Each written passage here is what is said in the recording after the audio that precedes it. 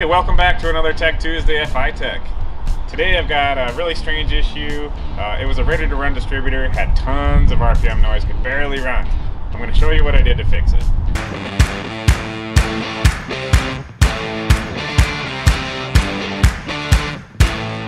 A lot of you are using ready-to-run distributors, and occasionally you come across a problem where the RPM noise is just insane. I tried everything, rerouting wires, rerouting plug wires, whole new plug wires.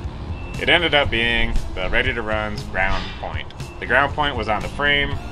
I moved it to the engine block, cleared up all the problems, everything ran perfectly after that. So I've grounded it here.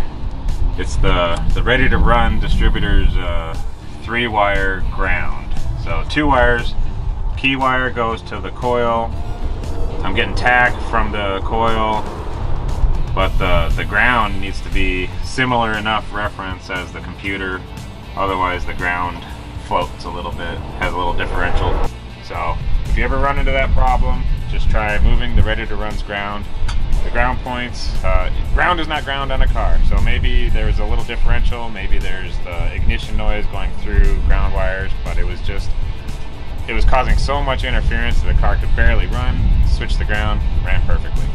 So there you have it. Grounds are not all grounds, so if you need a really clean ground for a throttle body, the engine block is best. Also for LS systems, the cylinder heads are great places to get the ground for the EFI ECU. If you have any questions or comments, leave them below or call our tech line.